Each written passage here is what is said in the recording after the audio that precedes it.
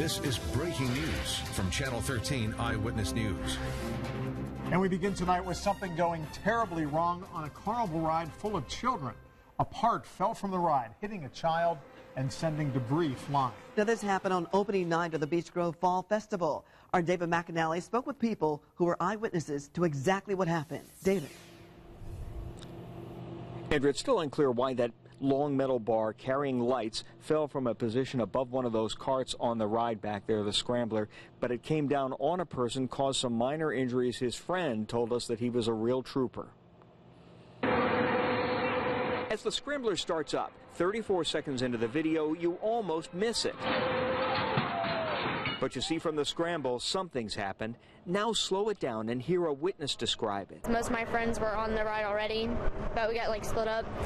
And we just heard this loud noise, and the lights on the Scrambler caved in, and it smacked him in the face. All I saw were all my friends they were boyfriend and girlfriend, and the boyfriends were just toppling over all the girls and trying to save them. The ride closed down right away. The broken light bar lying in the bed of a carnival maintenance truck. Unclear if the bar was damaged before or after it fell off the ride. We're told the boy, about 17, had a minor injury to the face. He was checked by medics at the scene. His mother took him to the hospital to be checked out. For fair organizers, this is my 39th year doing this festival, and this is the first time we have ever had an incident like that.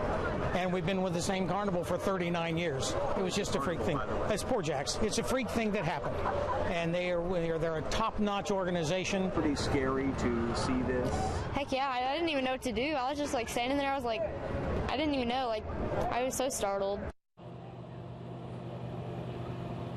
The fair organizer told us that all of the rides got a complete inspection before the fair opened today, including the Scrambler ride. He said that inspectors will be back again tomorrow searching for an answer as to why this happened.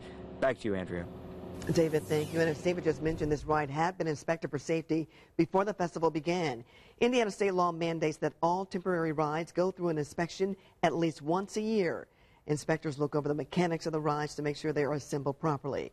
They also check for the right kind of seat belts or other restraints, and they also check the training of the operator.